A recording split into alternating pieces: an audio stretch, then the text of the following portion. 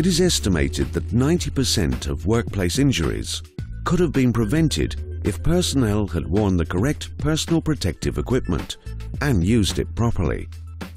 Unfortunately, the use of personal protective equipment, or PPE, is often not understood, resulting in accidents. PPE is a vital part of minimizing the risks of accidents. The risk of serious injury can be minimized if you understand the principles of PPE safety. You can't afford not to take PPE seriously. This program covers types of PPE including head, foot, hand and arm, eye and face, hearing, body, respiratory, and fall protection. We will also look at PPE risk control and maintenance and storage.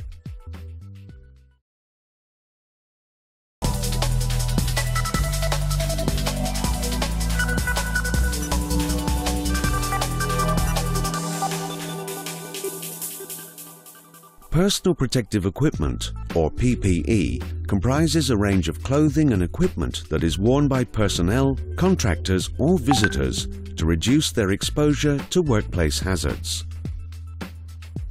Let's have a look at the range of PPE that is available to protect your health.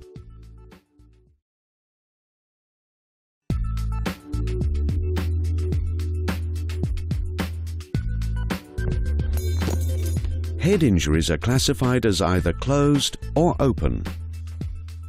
A closed head injury means you have received a hard blow to the head from striking an object. An open or penetrating head injury means you were hit with an object that broke the skull and/or entered the brain.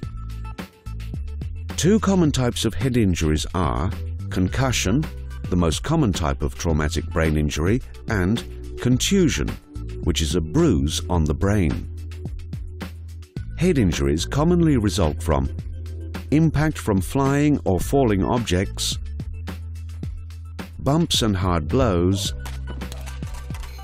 and hair entanglement. Long hair should always be tied back or secured under headgear. In most cases, head protection will mean an industrial safety helmet. However, bump caps or an equivalent can be used in areas with particularly limited space. Head protection also includes hoods to prevent chemical splashes, hair nets and caps to keep hair from being entangled, hats to protect from the sun, and wet weather hats. Hard hats can include rims, visors, face shields, earmuffs, and may include neck and side protection. Headbands inside the helmet need to fit properly. The suspension system must be in good working order and may need to be replaced each year.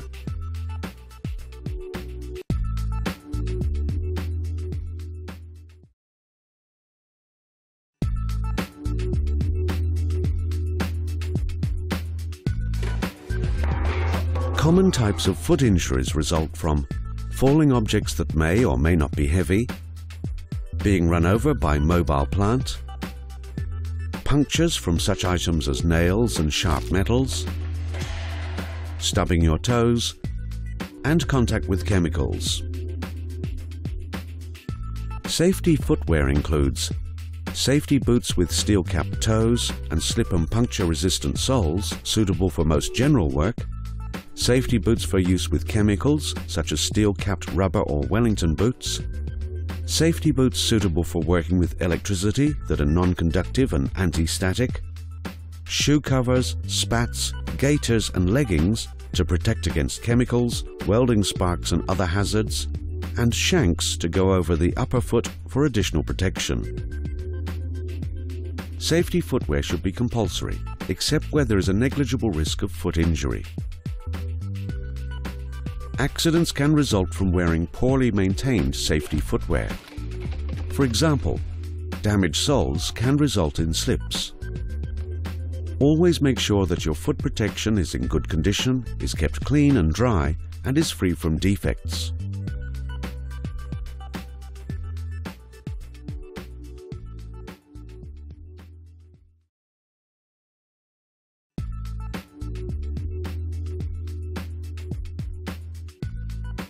Common types of hand and arm injuries are abrasions, cuts and punctures, impact blows, chemical burns, electrical burns, thermal or heat burns resulting from contact with a flame, scalding from steam or hot or molten liquids, and contact with hot objects. Cold burns, such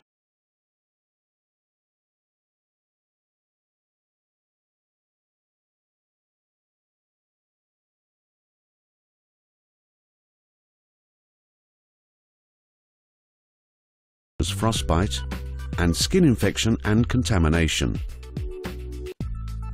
Gloves are the major form of PPE for hand and arm protection, and there are also protective sleeves or gauntlets, mitts, wrist cuffs and armlets.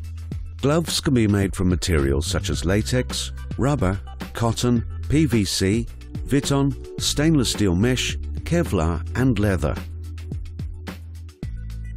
There are a range of different types of gloves suitable for different tasks, such as gloves for working with chemicals and solvents, gloves that are cut resistant, gloves that are heat or cold resistant, gloves for work with high and low voltage electricity, gloves for working with vibrating machinery, disposable gloves, and any combination of these.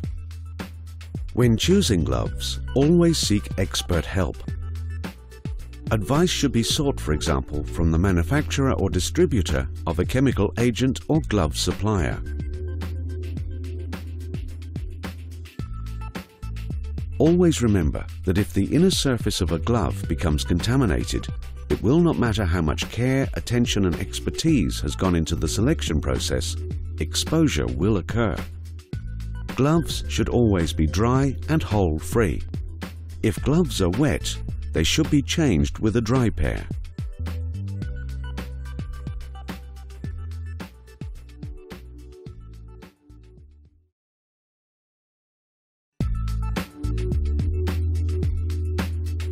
Common causes of eye injuries are flying objects such as bits of metal and glass, tools, particles, chemicals, and harmful radiation. With just a little extra effort, it's easy to ensure that you and your co-workers won't suffer eye damage while on the job. Safety eyewear protection includes non-prescription and prescription safety spectacles, goggles, full visor face shields, welding helmets, and full-face respirators. A risk assessment should confirm the local hazards and the type of protective eyewear you should use. There are glass, plastic, and polycarbonate safety lenses. Glass lenses can be heavy due to minimum lens thickness requirements and therefore uncomfortable, low impact resistant, and are not always recommended as safety eye protection. Plastic lenses, including polycarbonate lenses, offer better impact resistance than glass, are lighter weight, can be coated for anti-fog and anti-scratch, and can be made in your corrective prescription. It is essential to check that the right level of protection is being used for each specific task.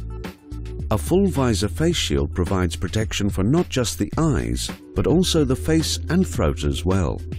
Protective eyewear with a UV filter and tinting will protect your eyes from the sun's ultraviolet rays, which can cause a significant amount of eye damage.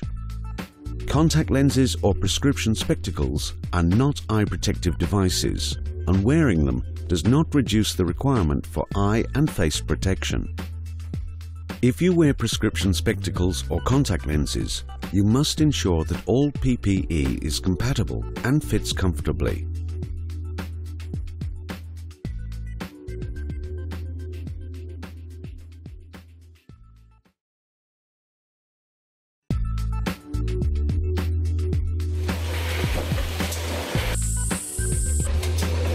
Failure to wear hearing protection in noisy areas can result in hearing loss. Damage to your hearing is painless, may be permanent, and there is no cure. Hearing damage can be caused by very loud peak noise levels and exposure to general noise over longer periods of time. Effective safety hearing protection includes earplugs, including earbands and earmuffs that are rated for specific noise levels.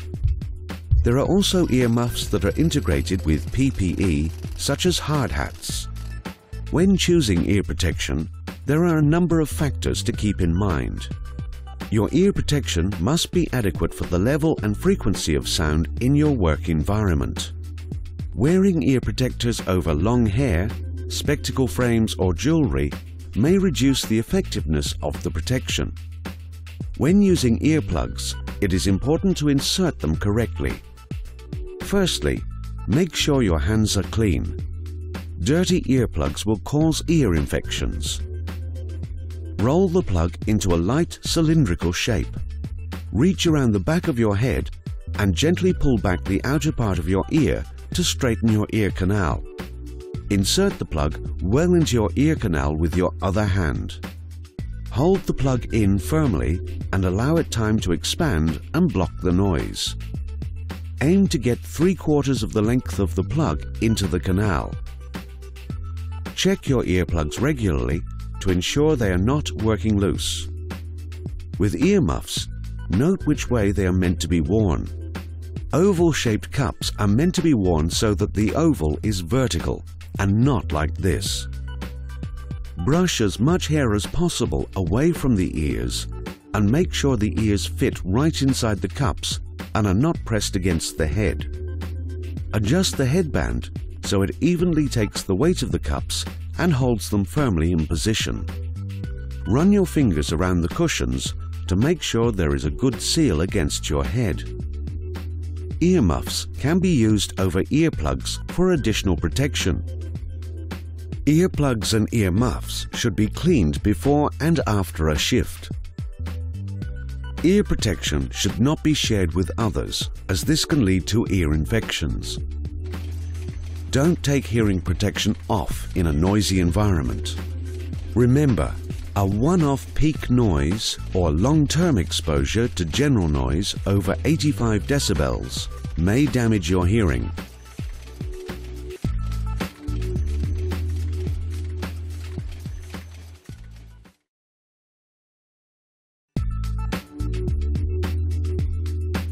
Common types of body protection include safety overalls, non-porous full body suits, heavy and light-duty aprons, lab coats, hot and cold environment protection, high-visibility vests or jackets, and sunscreen to protect from UV radiation.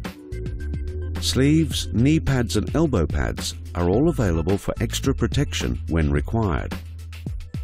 Overalls are required to protect people when engaged in dirty tasks and may be cotton or disposable. Aprons may be made from rubber, PVC or leather and may be heavy or lightweight.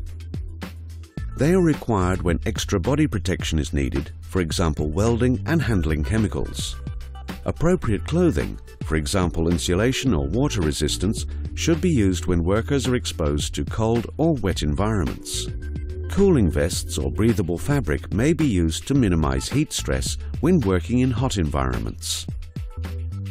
When working outdoors or in the sun, water-resistant SPF 30+ sunscreen should be applied before a shift and reapplied every 2 hours. When working close to machinery, you must wear close-fitting and close-fastened garments that cannot get tangled in machinery. Body protection must be sized properly to prevent tripping, tearing, seam parting, or the restriction of movement. When conducting welding or flame cutting, or where there is a potential risk of fire, body protection should be fire resistant and/or flame retardant. Materials made with polyester blends should usually be avoided in these situations. Anti-static overalls may be required in some industries.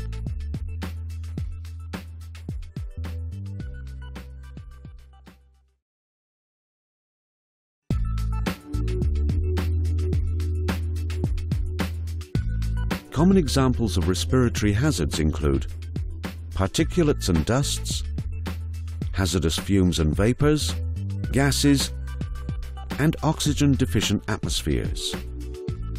These hazards can be present from solvents, specialized paints, the joining and cutting of metals, welding fumes, dusts from wood or plaster, solder flux, hazardous chemicals, and confined spaces. Respiratory protective equipment, or RPE, includes air purifying respirators used to filter dust, fumes and gas, and air supplying respirators used in more hazardous situations.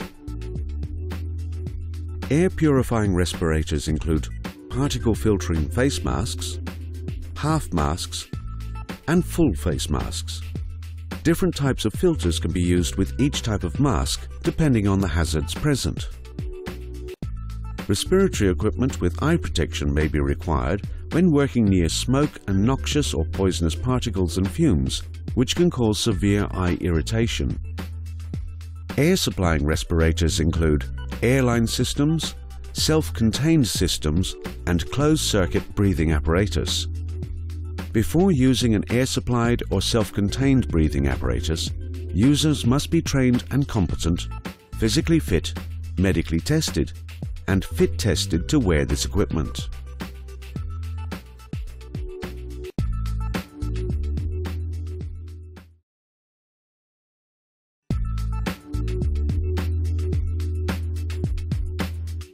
Falls from height remain one of the single biggest causes of disability, injury, and death at work. Assessments and control of risk are required even when the potential fall distance is less than 2 meters. Fall arrest equipment should be designed and used to reduce the possibility of injury if a worker falls. Fall arrest systems are used where workers are required to carry out jobs near an unprotected edge.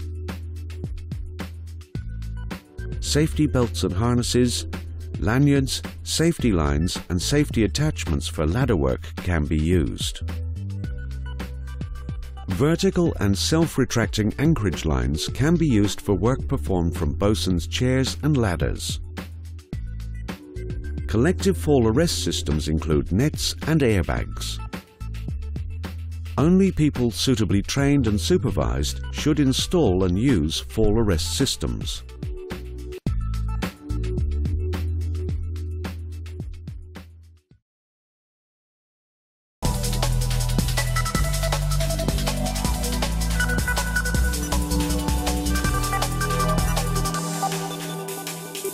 PPE only protects the wearer.